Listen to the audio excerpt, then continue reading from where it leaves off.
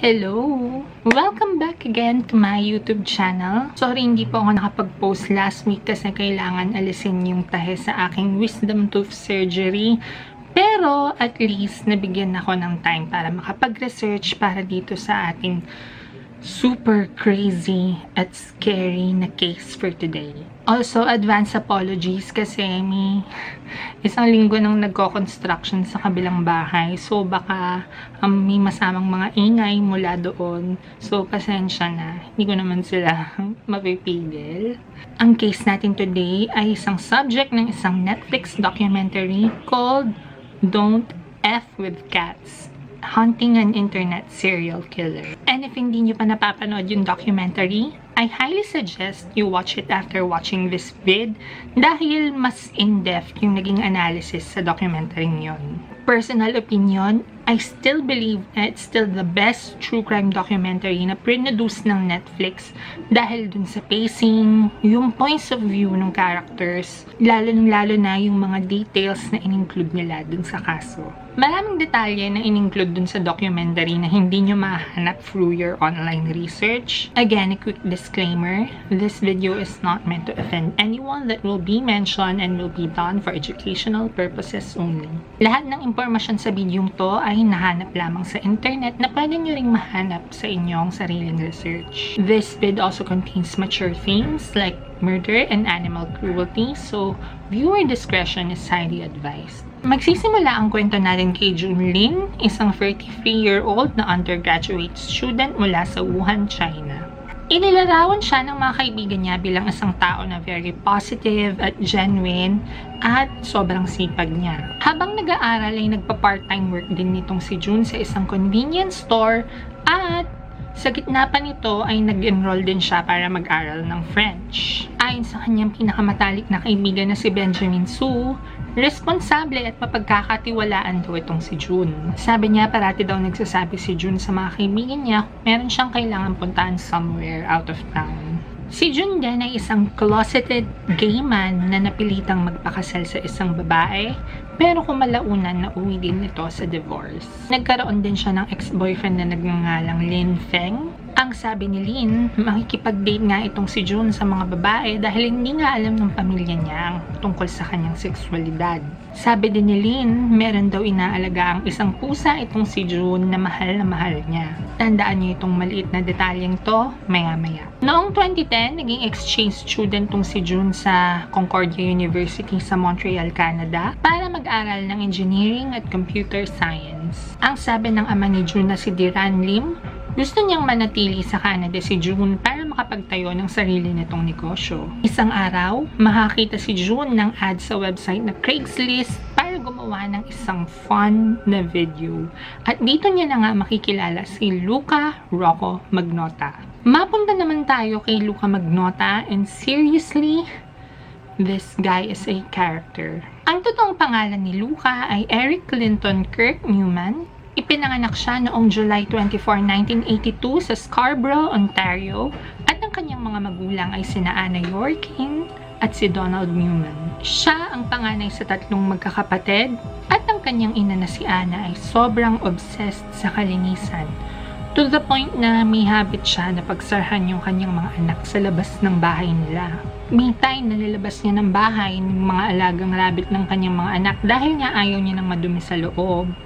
At sa kasamaang palad, namatay ang mga ito sa ginaw. Sa sobrang germaphobe nga nitong si Anna ay napagdesisyonan niya na i-homeschool na lang ang kanyang mga anak dahil ayaw niya naggamit ito ng public restroom. Eventually, of course, nakapag-aral din sa isang public school si Luca, pero dito naman ay binubuli siya ng kanyang mga kaeskwela. Si Donald na kanyang ama ay nag-diagnose ng schizophrenia noong 1994 at kumalaunan na uwi din sa divorce ang kanyang kasal kay Anna. Matapos nun ay nanirahan na si Luca sa kanyang lola na si Phyllis. Noong 2003, nagsimulang lumabas itong si Luca sa mga gay pornographic videos at nagtrabaho din siya bilang isang escort at stripper. Nag-model din siya para sa Fab magazine ng Toronto noong 2005 at noong 2007 naman ay nag-audition siya para sa Cover Guy, isang reality show ng Out TV pero hindi siya papalari na makapasa.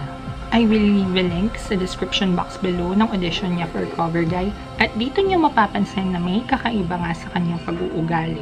Mapapansin niyo na parati niyang sinasabi na sabi ng mga tao, sobrang good looking ko daw. At sabi ng mga tao, kamukha ko nga si Ryan Phillippe sa 54. At binababaan niya yung boses niya to this unnatural baritone na naalala ko dito si Elizabeth Holmes, yung CEO ng Theranos na isa pang creepy na character. Sumailalim siya sa mga cosmetic procedure at nag-audition pa sa isa namang reality show ng Slice Network na pinamagatang Plastic Makes Perfect.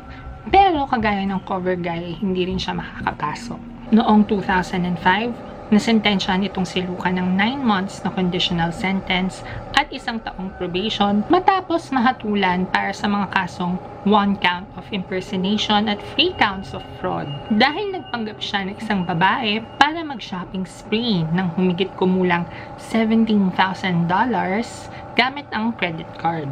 Noong 2006, doon niya na legal na pinalitan yung kanyang pangalan from Eric Newman to Luca Magnota, at noong March 2007 naman ay formal na siyang nagdeklara ng bankruptcy dahil nga nabaon na siya sa utang. Dito sa mga susunod na parte ay may isip niyong may something off talaga dito kay Luca. Gumawa siya ng hindi bababa sa 17 na Facebook profile at 20 pa sa ibang website para magpakalat ng mga hindi totoong balita tungkol sa kanya. Isa sa mga balitang yon ay nakarelasyon niya daw si Carla Homonka, isa sa mga pinakasikat na serial killer sa Canada noong mga panahon na ito. Isa siya sa pares na tinatawag na Ken and Barbie killers, kung saan nakapatay sila ng 3 teenage na babae at isa pa dito ay yung sarili niyang kapatid. Now, ang sobrang weird pa dito ay si Luca mismo yung pumunta sa Toronto Sun para pabulaanan yung mga balitang ginawa niya para sa sarili niya. Gumawa din siya ng napakaraming fan pages para kay Luca Magnota, at kung titingnan nyo,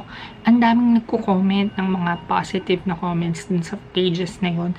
Pero malamang sa malamang, siya lang din yung nagko-comment. Ilan sa mga fake news na pinakalat niya, nakarelasyon niya daw sina Paris Hilton at si Madonna. At siya daw ay anak ni Marilyn Monroe o di naman kaya ay ni Freddie Prinze Jr. Ini-edit niya din yung mukha niya sa iba-ibang larawan ng mga tourist spots around the world para sabihin nagta-travel siya o kaya naman nagbubuhay ng marangya. Pero sa totoo naman is nag-file na talaga siya for bankruptcy. Ang kanyang mga karumal-dumal na krimen ay magsisimula na mag-post siya ng video sa isang Facebook group ng mga cat lovers na pinamagatang One Boy, Two Kittens. And from the title, it's obvious na isa itong pun mula sa isa pang viral na video na 2 girls, 1 cup. Warning na medyo masasela nitong mga next na hindi describe ko, so please feel free to skip kung ayaw niyo itong marinig. Sa video, makikita si Luca na naka-green na jacket at sa una ay inaamo-amo ang 2 maliliit na kuting. Pero maya-maya ay isisilid niya yung mga kuting sa loob ng isang vacuum bag. At dito, aalisan niya ng hangin hanggang sa masuffocate yung mga kittens sa loob. Again, inuulit ko, if hindi nyo pa napanood yung Netflix documentary, panoorin nyo kasi yung points of view niya ay magmumula dun sa mga miyembro ng Facebook group ng mga cat lovers at mas marami pang nakakalokang detalye dun. Sobrang galing din kasi makukumpirma nung mga nasa group na iyon yung identity ni Luca dahil lang dun sa mga nandun sa background ng video niya, like yung pack ng sigarilyo, yung carpet, yung brand ng vacuum. Habang nag-i-investiga itong mga Facebook members na ito, na mind you, hindi naman sila mga professional na investigador, ay patuloy pa rin itong si Luca sa pagpo-post ng mga kahindik-hindik na video dun sa group na yun. Ang pangalawang video ay pinamagatang bathtub, kung saan lulunurin niya ang isang takot na kuting sa bathtub. At may pangatlo pang video na ipopost naman sa live leak kung saan ipapatuklaw niya yung pusa sa isang python. By this time, klaro na dun sa mga miyembro ng Facebook group na yun na ginagawa lang ito ni Luca dahil na-enjoy niya yung atensyon na binibigay sa kanya. Nag-send si Luca ng email sa isang miyembro ng group na si Diana, and I quote, "Next time you hear from me, it will be from a movie I'm producing that will have some humans, not just pussies." ito ang kauna-unahang time na nagpahiwatig si Luca ng intensyon na papatay siya ng tao. Ang ginamit ni Luca na username para isend ito kay Diana ay John Kilbride. And si John Kilbride, kung di nyo alam, ay isa sa mga biktima ng Moors murders sa England noong 1963. Nagkakilala nga si Jun Lin at si Luca Magnota sa isang Craigslist ad para gumawa ng isang fun video. Nagtaka ang boss ni June sa convenience store nang hindi ito makapasok sa trabaho niya noong May 25. At noong May 27, hindi rin siya nakita ng kanyang mga kaibigan nang puntahan siya sa kanyang apartment. Opisyal na idineklara na nawawala o missing itong si June noong May 29. Mabalik tayo dun sa Facebook group ng mga cat lover. Si Luca ay nag-post naman ng link sa video na in-upload sa Best Gore. Isa itong video hosting site na naglalaman ng mga mas sensitibo at mas masiselang mga video kagaya nung sa mga rebelde, yung mga terorista o kaya sa mga gera. Ang title ng video na ipopost niya ay One Lunatic, One I Speak at viewer discretion again. Makikita sa video ang isang lalaki na nakagapos sa kapa at si Luca. Dito niya sisimulang pagsasaksakin ng lalaki gamit ang isang ice pick. Ayoko nang palawigin pa yung description ng video kasi sobrang sahol niya para ikwento on cam.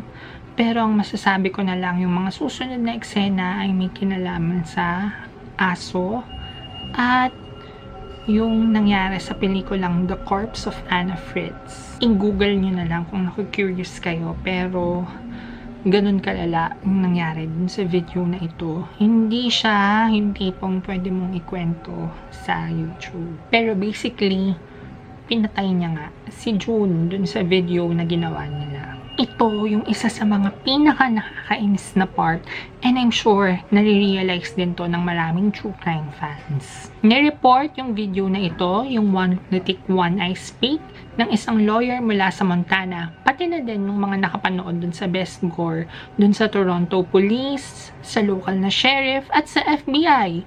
Pero hindi sila pinaniwalaan at hindi sila pinakinggan. Maraming kaso, hindi lang sa Pilipinas, kundi sa iba't ibang parte ng mundo, kung saan parang sobrang bilis i-dismiss ng mga pulis yung mga nire-report sa kanila, at napakadami pang mga krimen na dapat sana ay naagapan, o kaya naman mga biktima na sana naisalba kung nakinig lang yung mga pulis sa mga nire-report sa kanila, at saka kung ginawa lang nila yung trabaho nila. Hindi ko alam kung tinatamad lang ba sila o meron talaga silang mas importanteng kaso.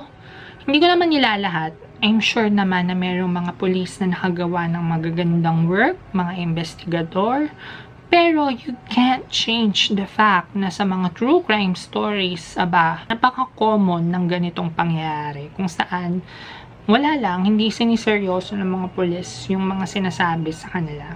Sa kumalaunan ay nakonfirm nga ng mga pulis na authentic yung pagpatay na nangyari sa videong ito, at yung lalaking biktima ay may Asian na etnisidad, at ito na nga ay si JUN LIN. So yung Craigslist ad na gumawa ng fun video, walang kaalam-alam na si June na ito na pala ang kanyang magiging snuff film. Nagsimula si Luca sa isang pusa, naging 2, naging 3, at hindi natin akalain na aabot talaga siya sa point na papatay siya ng tao. Pero may mas nakakakilabot at creepy pala siyang gagawin pagkatapos ng mga ito. Sobrang kinikilabutan pa din ako and to think, napanood ko na yung documentary. Pero nung nire-research ko to, noong May 29, noong alas 11 ng umaga, nakatanggap ang Conservative Party ng Canada ng isang package na naglalaman ng kaliwang paa. Isang package pa na naglalaman naman